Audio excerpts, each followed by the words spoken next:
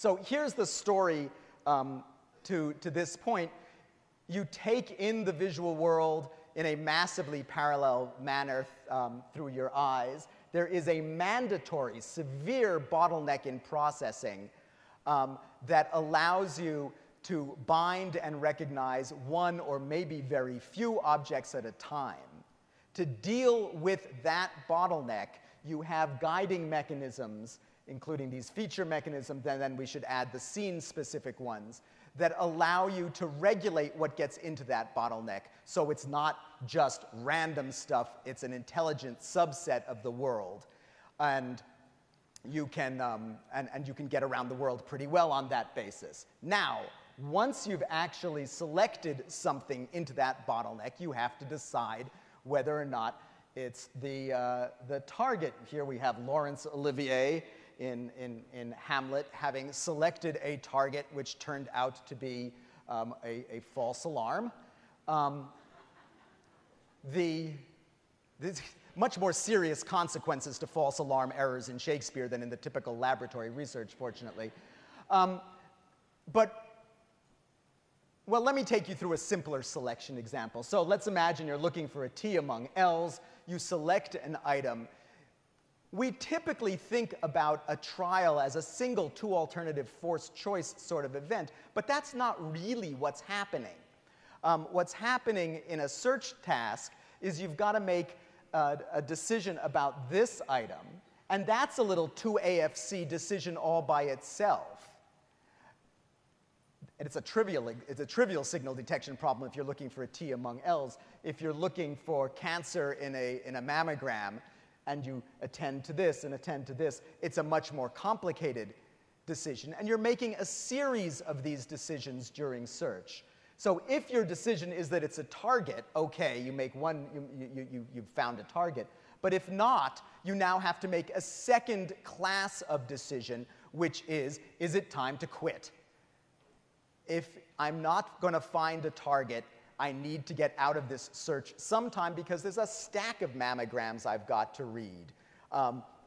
Or there's a stack of, the bags keep coming at the airport checkpoint. And so there's a second decision here where you can imagine some sort of pressure to quit diffusing towards a threshold. That's a second sort of decision that gets made in search. If you don't quit, you loop back, you select something else, and you make this series of decisions until you finally make the overt response that we've been measuring all these years.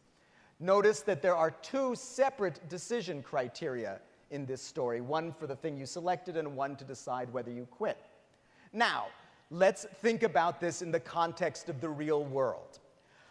There are this collection of socially important tasks. Have you found the weapon yet here? That's some sort of knife. These are not easy tasks. When we do these in the lab, we only use knives and guns because the difficult task, which is explosives, is too hard for untrained observers to do at all. This is another difficult search task, big set size. This is what a pap smear looks like if you're doing a cervical cancer test. That is the sort of thing that you're looking for that's bad, by the way, among all of these things. And here again is a mammogram. For the present example, what's important about all of these search tasks is that they are all searches for very rare items. They are characterized by what we can call low prevalence. In a screening population of women, breast cancer shows up about 1/3% of the time. You don't want to be at the airport when guns, bombs, and knives show up much more often than that, and so on. So you're looking for something rare. Does that matter? So we've done a whole series of experiments where we take essentially the same set of images, well, exactly the same set of images. So this is not a real one, but here's an example of a bag with a threat in it. Take those and embed them either in a stack of images where there are threats present on 50% of the trials or on 2% of the trials. What happens? Well, here's what happens. 50% in black, 2% in red. The miserror rates for the same images, for the same threats, go way up at low prevalence. You miss many more targets at low prevalence than you ever missed at high prevalence. Now, you also, if you use a task that's difficult enough, like any of the ones that I've shown you, you will also make false alarm errors. The false alarm errors go the other direction. So high prevalence in black again, low prevalence in red. The low prevalence false alarm errors are vanishingly small. So really, those of you in the, with a fondness for signal detection theory will recognize this as the classic sign of a criterion shift, right?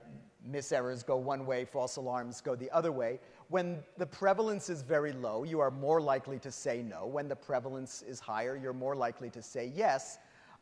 That's interesting, that's understandable, and that's potentially a problem if what you're thinking about is detection of threats, detection of cancer, and so on.